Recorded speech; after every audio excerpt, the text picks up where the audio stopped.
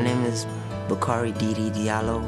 I just turned 15 and I'm in the 9th grade. Over here, being in a shelter, you don't feel like a kid. Like, you can't tell your friends that you live in a shelter.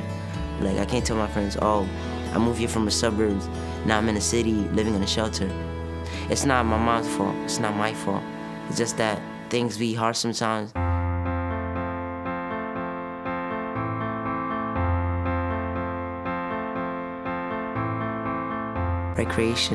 Recreation is basically like kids being kids, allowing us to do things that we usually don't do.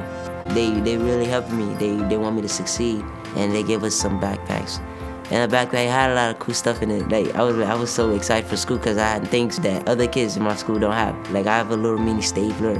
When I have my stapler, I feel like, yeah, I could do it. And like the staffs, like Jonathan, Gio, they make me have like the brother that I don't have. I look up to them.